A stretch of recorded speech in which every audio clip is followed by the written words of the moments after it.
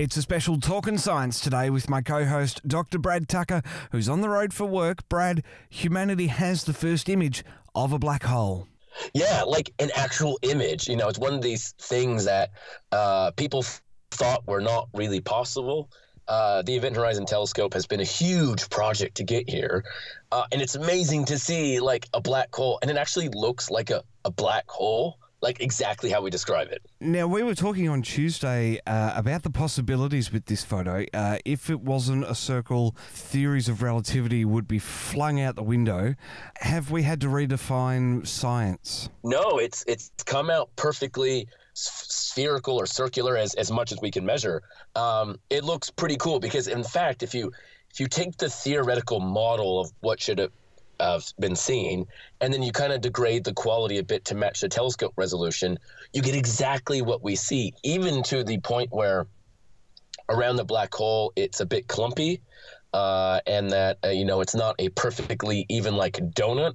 It's kind of like a donut that someone bit into it or nibbled on, and that's because we know that gas swirls around a black hole, and it kind of swirls around like in a spinning disc, like a top. And that's what we see. So, in fact, relativity doesn't need to be fixed. It's another tick in the box for yet another right Einstein. It's incredible to think that a man all those decades ago came up with all these ideas, and we're proving him right. Yeah, and in all sorts of different ways. You know, I mean, our knowledge of relativity and black holes has changed hugely in the past few years, from having the discovery of black holes merging and producing gravitational waves to now this. It's now getting really cool evidence and really cool stuff behind it. It's amazing, I think, just flat out. And the incredible thing that I learned about this was that there's 5 petabytes of data that were collected even a couple of years ago, and it's taken this long to collate all the data from the radio telescopes around the world. The sheer volume of size, I guess, means that they couldn't just Dropbox it to each other, hey? That's right. In fact, the easiest way was to take it on airplanes and fly it around, because it would be too slow. I mean, it's 5,000 hard drives, essentially, into one image. And, to take the image, they had to connect these 8 radio telescopes, and they had to observe at the same time, like down to the nanosecond. And they had to make sure, like if you press the start button 1 fraction of a 1,000th second late, the image was ruined. I mean, that's amazing. No pressure. Yeah, no pressure.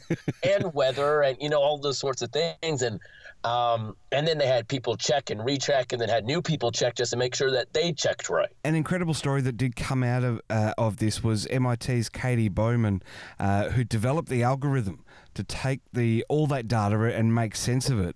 How cool is it that this she's a postgrad, and she's contributed the biggest thing to science in years. Yeah, it's a really a testament to that.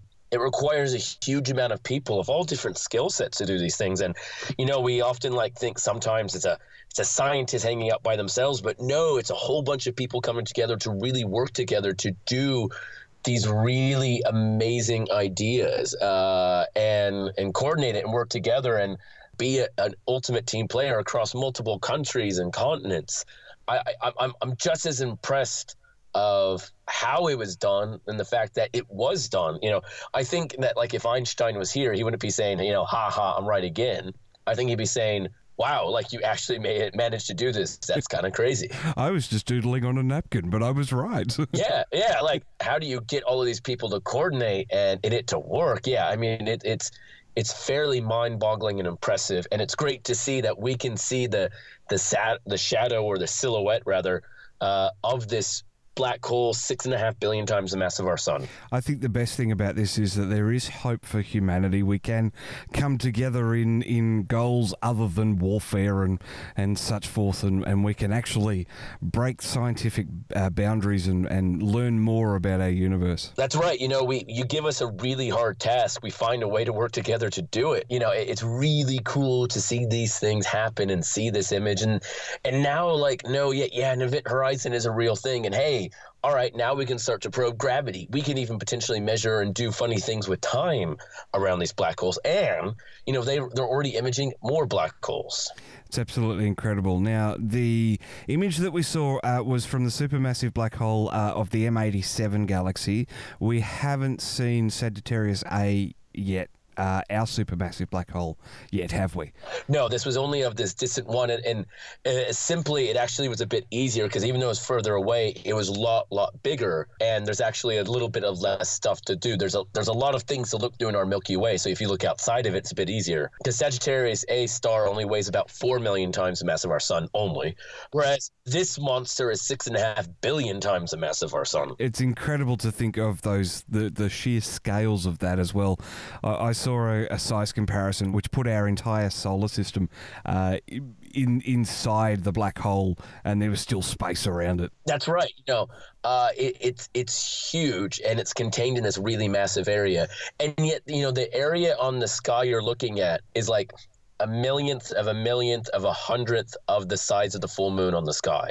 Like, that's what you're resolving, like this tiny, tiny speck that normally you would never be able to see. It's funny that, you know, some of the comments online I saw about it, yeah, it's just a fuzzy CGI image. Yeah, you know, and it's cool in some ways because, like, we've gotten so used to good animations that, like, no, this is the real thing.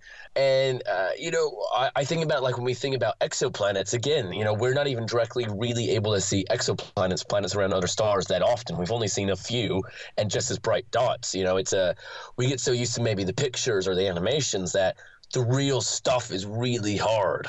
And it's nice to see it. And it's only going to get better. They're going to build more telescopes, more images, more everything. Because, of course, once you do something really cool, you have to do it 1,000,000 times. So one thing that we've been covering the last couple of weeks with talking the new Talkin Science, you know, we've been delving on Mars and stuff like that. And I was just very curious, if we put a radio telescope or even a visual telescope out in Mars or on the moon, we're going to get even better imagery because we're not going through the atmosphere. In fact, when we talked about the Chinese landing on the far side of the moon, one of the experiments they had was a little small radio dish to test how radio quiet it is, because the moon, the far side of the moon, is the most radio quiet place in the universe. That's because the most radio loud place in the universe that we kind of know of right now is Earth. God, we're noisy. Because of us. That's right. We're very noisy people. So if you go on the far side of the moon, the other side of the moon blocks all of that. And so they actually want to build a large radio telescope on the side of the moon because it would be beautifully in terms of crystal clear, no noise, no interference. You know, computers, cars, even phones, microwaves all produce radio noise. There's none of that on the moon.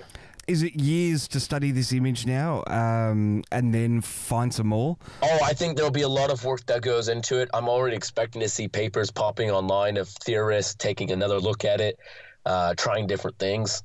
And then, yeah, it's going to be, you know, I imagine it's going to be a huge field now that they can do this and keep doing it. So yeah, it's definitely only the beginning. Now, to put an Aussie flavour on this, I did see you on Sunrise yesterday saying that this black hole is far more exciting than the election, and it's basically where we should all go for the next 5 weeks. Exactly. No, I like it even on the day of the elections called We Still All Care About a Big Black Hole 55 million light years away. That's a good thing in my book. Fantastic, Brad. Thanks for talking science. Always. Don't forget, you can get early access to behind-the-scenes info and the latest podcasts by becoming a member right now over at patreon.com/trekzone.org.au. I'm also tweeting and posting Star Trek episodes every 6 hours throughout the week on Twitter, Facebook, and Instagram. Find us over there, search for Trekzone, and let's have a conversation about your favourite or least favourite episodes. Looking forward to it. This is Trekzone.org, Australia's first Star Trek fan site, going boldly since 2003.